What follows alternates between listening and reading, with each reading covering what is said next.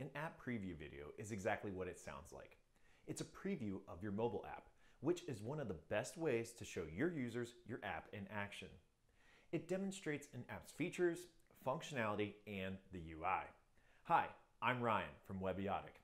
In this video, we're going to unlock the secrets behind making the best app preview video so you can launch your mobile app with success.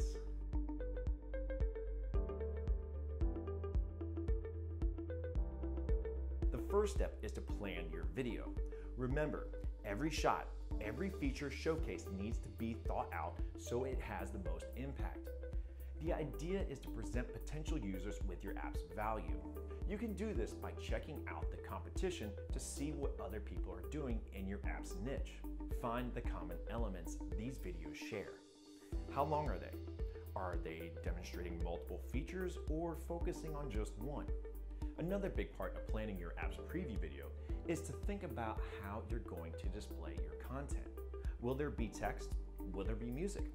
Adding text can help highlight the main features of the app. And having appropriate music paired with visuals can elicit an emotion from users. Both of these components work to supplement your preview video. Get creative with it. When you're creating your mobile app preview video, it's also important to keep in mind that every store has their own guidelines. For example, you can only add up to 3 preview videos for a mobile app in the App Store. The video length needs to be between 15 to 30 seconds long. Game apps should use more gameplay scenes than cutscenes. VoiceOver is allowed, but remember that videos autoplay on mute and many users won't bother turning the sound on. Remember, Apple wants all app preview videos to have a similar look and feel, so be sure to review their full list of guidelines. Now, I want to review some tips and tricks that will help you create the best preview video for your mobile app. Tip number 1, get to the point. Remember, you don't have much time and users have a very short attention span. Make your video short and to the point. Introduce the essence of your app in the first 5 seconds of your preview video. The rest of the time can be used to elaborate. Tip number 2, show real footage. While you can doll up your video with graphics and text overlays, don't overdo it. Your preview video should primarily showcase real footage from your app. That's what users want to see. Tip number 3, create without sound.